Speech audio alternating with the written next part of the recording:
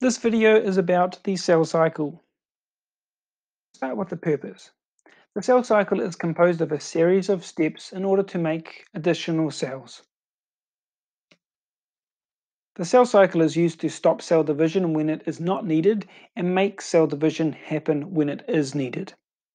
So just remember that we are regenerating cells for growth and repair, and we need to have a series of steps in order for this to happen. There are checkpoints in the cell cycle.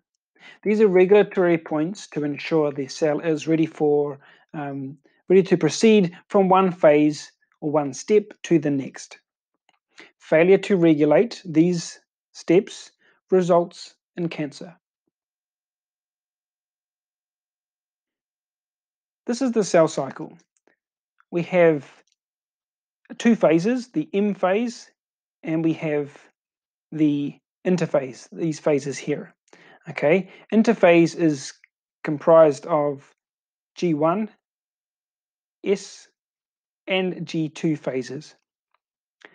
During interphase, the cell increases in size and replicates its DNA in preparation for cell division with mitosis. We have a few regulatory steps, and these are indicated by the yellow Pac-Man symbols here. Okay. At the G1 checkpoint, we are checking that the cell is large enough, the cell has enough nutrients, and signals from other cells have been received. Once this checkpoint has been reached, it can proceed to the next step. Okay, we have a next checkpoint called G2 checkpoint.